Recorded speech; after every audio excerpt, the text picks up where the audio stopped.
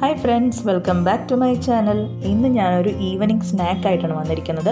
വെറും 2 ഇൻഗ്രീഡിയൻറ്റ് കൊണ്ട് പെട്ടെന്ന് ഉണ്ടാക്കിയെടുക്കാവുന്ന ഒരു സ്നാക്ക്. നമുക്ക് നോക്കിയാലോ. നമുക്ക് ആദ്യം ഇതുപോലെ ഒരു ബൗൾ എടുക്കാം. ഇതിലേക്ക് 1 കപ്പ് കടലമാവ് ആഡ് ചെയ്ത് കൊടുക്കാം. ഇതിലേക്ക് 1/2 ടീസ്പൂൺ മഞ്ഞൾപ്പൊടി ആഡ് ചെയ്യാം. ഇതിലേക്ക് ഒരു വലിയ ടേബിൾ സ്പൂൺ മുളക് പൊടി ആഡ് ചെയ്യാം. ഇതിലേക്ക് 1 സ്പൂൺ ജീരകം ആഡ് ചെയ്യാം. നമുക്കിനി ഒരു 1/2 ടീസ്പൂണ് അജ്വൈൻ ചേർത്ത് കൊടുക്കാം. അജ്വൈൻ ഉണ്ടെങ്കിൽ ചേർത്ത് കൊടുക്കാം.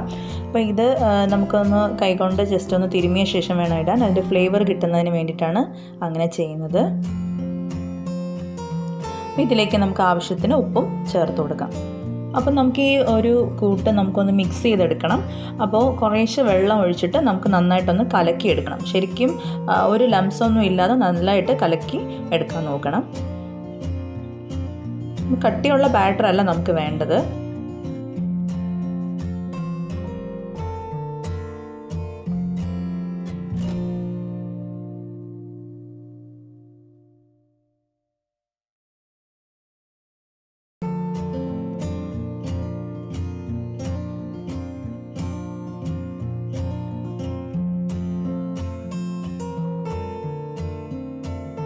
ഇതുപോലെ വെള്ളം ചേർത്ത് നന്നായിട്ട് ഒന്ന് കലക്കിയെടുക്കുക. ഇതുപോലെയുള്ളൊരു കൺസിസ്റ്റൻസിയാണ് വേണ്ടത്. ഒരുപാട് കട്ടിയാവാനായിട്ട് പാടില്ല.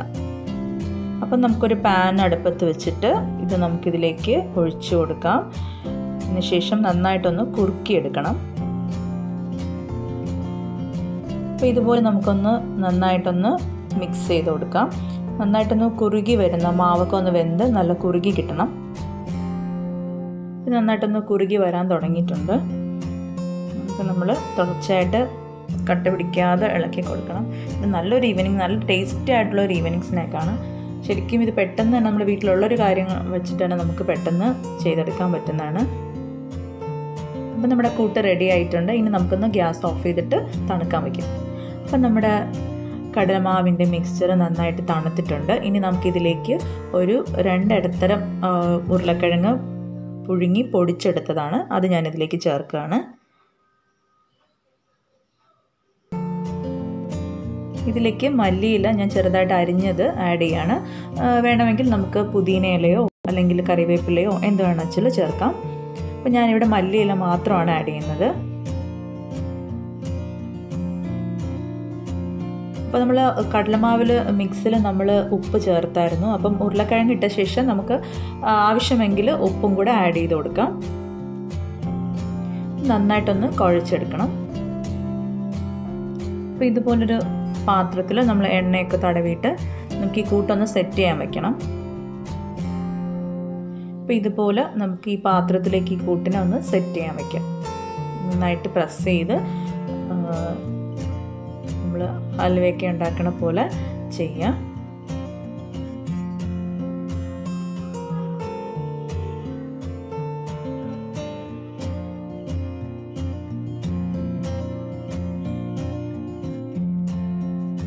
അപ്പോൾ ഇതുപോലെ നമ്മൾ പാത്രത്തിൽ സെറ്റാക്കിയ ശേഷം കുറച്ച് നേരം നമുക്കൊന്ന് ഫ്രിഡ്ജിൽ വെക്കാം. നമ്മൾ തണുക്കാൻ വയ്ക്കുമ്പോൾ കുറച്ചുകൂടെ സെറ്റാവും നന്നായിട്ട്. അതാണ് ഞാൻ ഫ്രിഡ്ജിൽ വയ്ക്കാൻ പറഞ്ഞത്. അപ്പോൾ നമുക്കിനി ഇതൊന്ന് കട്ട് ചെയ്യണം. ഇതുപോലെ നമ്മളൊരു പാത്രത്തിൽ മാറ്റിയിട്ട് നമുക്കൊന്ന് ഇതിനെ കട്ട് ചെയ്തെടുക്കണം. നമുക്ക് സ്ക്വയറായിട്ട് നമുക്കിപ്പോൾ കട്ട് ചെയ്തെടുക്കാം.